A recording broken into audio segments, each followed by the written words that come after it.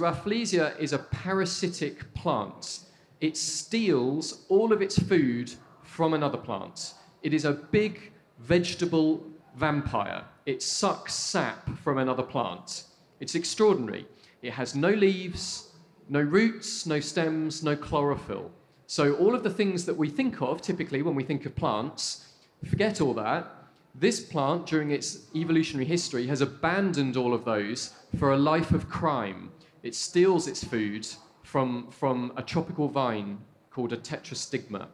For most of Rafflesia's life cycle, it grows as a series of threads, like a fungus but not, that creeps about in the bowels of its host, in the roots underground. And after a certain amount of time, Rafflesia, having reconfigured the world around it, instructing its host to divert food and water to it, like some sort of plant alien, it bursts through the rainforest floor, producing these big buds that swell over several months the size of footballs, and then they open in one night.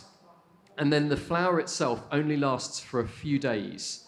So you can see the chances of finding them when they're rare anyway, to find one in bloom is rather difficult.